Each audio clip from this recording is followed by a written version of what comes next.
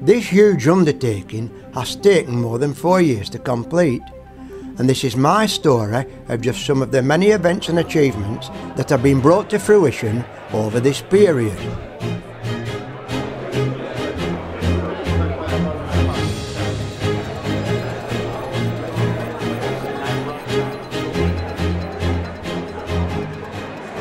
Well, good morning and welcome. Who of you thought they would ever attend a Rivers Trust or a Rivers conference in Burnley? It's a day of celebration for us. We've been working in Burnley for over 4 years, but in the guise of the Urban River Enhancement Scheme, it's been 4 years, and we've done a huge amount of work with communities. You can see all around this room. To engage people in learning about and in the actual physical improvements of our environment and our river heritage. So how do we engage people? Well, the Rivers Trust have experts, and we know about rivers. Because they see the opportunity to link this with their national curriculums. You can see with some of the comments that came back that they were really successful. It offers an attractive future, not only for the river, but for the people who are associated with it. So moving on from there, as you know, we went on to fund the project, awarding them almost £700,000. And this really was an exemplary project. I was walking up the channel of Burnley in 2010, trying to figure out what the problems were and what we could do to fix it. And it was then and there that I decided I really needed to get a project in Burnley to try and not only improve the river, but interest the people of Burnley in looking after and improving their river and absorbing and kind of taking on ownership and taking pride in where their rivers came from and how it's influenced the town and how they can make it better. So we've got a lot of work to do to improve the physical appearance of the river, but really it's engaging the people so that we actually realise that it's a wildlife river, a healthy river full of fish, full of wildlife, full of good habitat, and it's not just a sewer. Representatives from several organisations gathered at the town mouse to explore and discuss a new project relating to Burnley's town centre rivers.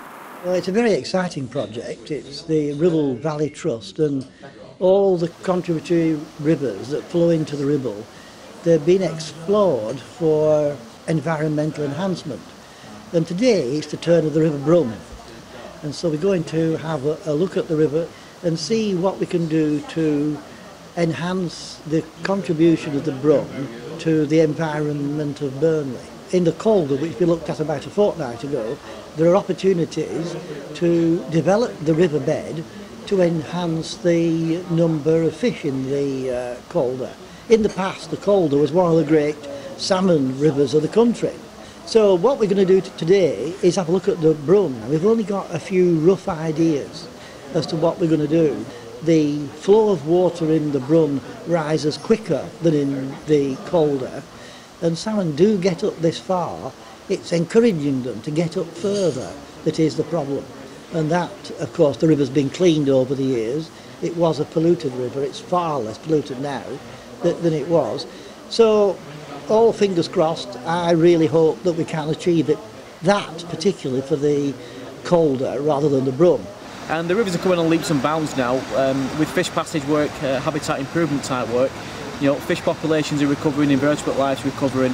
It's tremendous to see it, really. I think anybody that has a river running through the town is in a privileged position. There are already good levels of wildlife, and the areas we've identified to need improvement, there was no life. So we're very pleased that the work we want to do correlates with the survey results.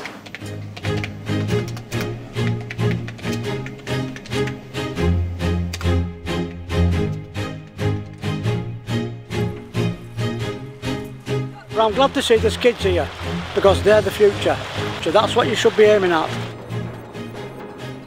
During the spring and early summer of 2012, Burnley's River Enhancement Scheme Committee devised ways of encouraging the local people in creative ways to learn about their rivers.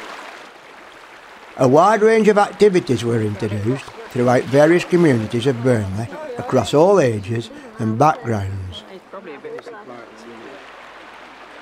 To try and help migratory fish that have already been moving up the river system as the rivers have cleaned, as industries declined and the Environment Agency have done the work, put fish passes in, reduce and remove some of the weirs so migratory fish like salmon and sea trout can move up the rivers. People were encouraged to enjoy, protect and enhance their local rivers and be made more aware of their rivers and wildlife in Burnley. Oh yeah, let's have a look in there. What's in here?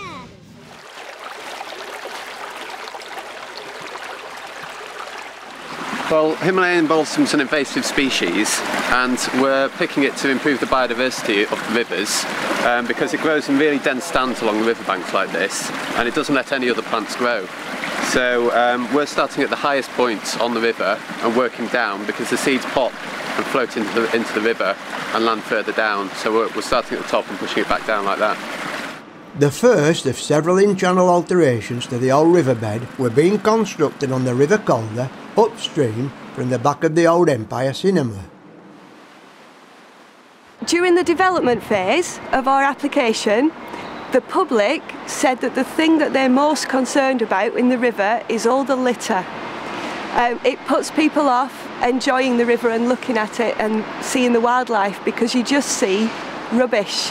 One of our priorities is cleaning the rubbish out of the river, and we've had the local support of QuickFit and local businesses, the council, Veolia. They've all helped us organise community days. Red Rose Recovery have also been heavily involved, and through our training days and our community activities, we've cleaned up 4 miles of the river this year.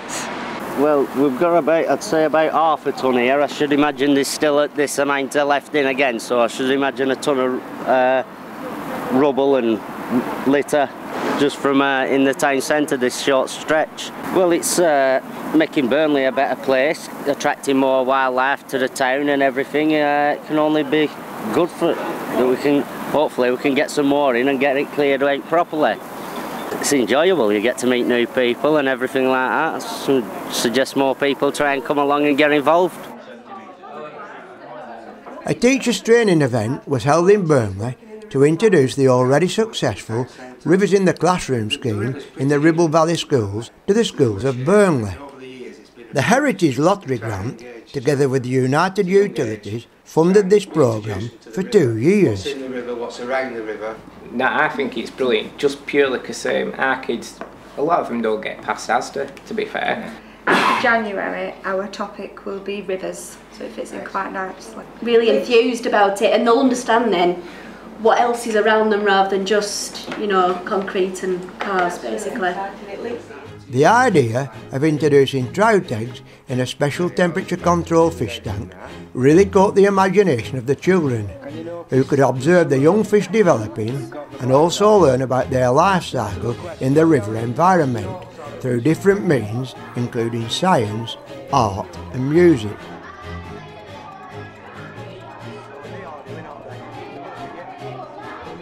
One is words of advice for a little trout. Because those trout, they've never been anywhere else, have they? You took the eggs, you hatched them, the whole world that they know is that fish tank. So we need to think about what you could tell them if they could listen. Or it could be swimming, it could be diving, or it could be leaping. Fishermen, so let's go. What have you got?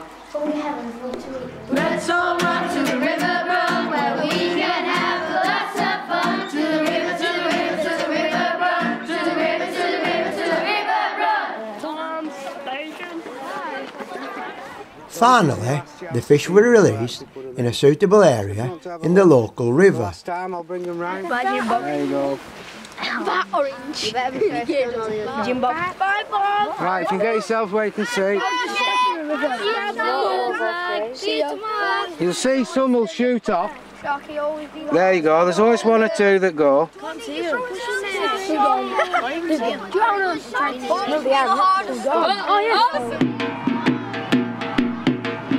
Part of the Urban River Enhancement Scheme has been running drama workshops in 26 different schools. And the children themselves have made all these puppets. This whole carnival has been made and written by the children themselves. Different chapters have all come together today as in the grand finale. And the Heritage Lottery have funded all this through the Urban River Enhancement Scheme with the Ribble Rivers Trust. When I see water, I think of rain dripping down on my window. This is the Calder Reach 9.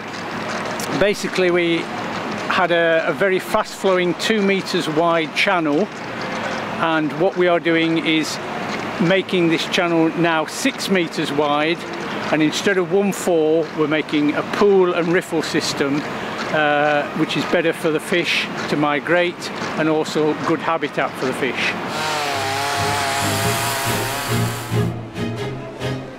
More events were held in the town centre, engaging with the people of Burnley, making them more aware that the rivers running through the town were healthy, full of fish and wildlife.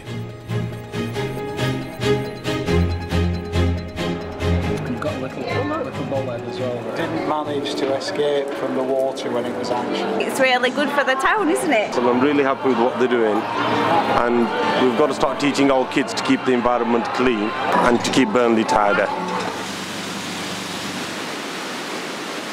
One of the projects is improving the Prestige weir. We're putting a new, better fish pass which will improve the migration of brown trout up the river and hopefully eventually salmon.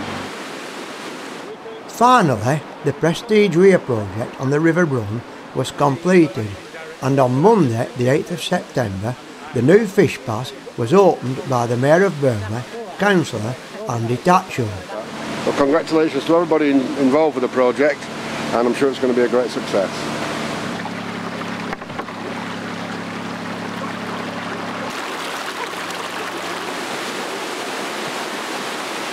Well, it's taken us about 4.5 years to get this project from concept to delivery, and it's absolutely phenomenal to see the last weir on the Brun that can be tackled and improved for fish passage achieved, and it's wonderful to have all of our partners from the Environment Agency through to the college here supporting us today.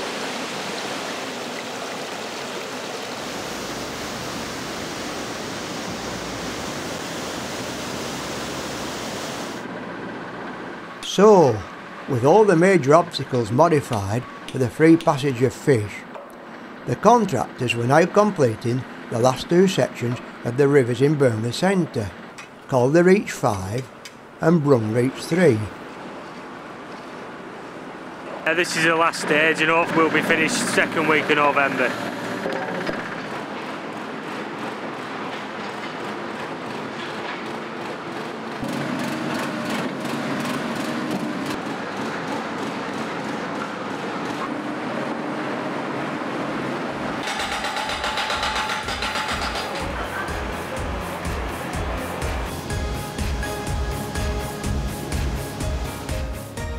Now completed, it will be much easier for fish, eels and wildlife to live or pass through these sections now that all the obstacles have been removed or modified. Townley was just one of over 330 sites surveyed in 2015 in the Ribble Trust area using the electro-fishing method, which stuns but doesn't harm the fish.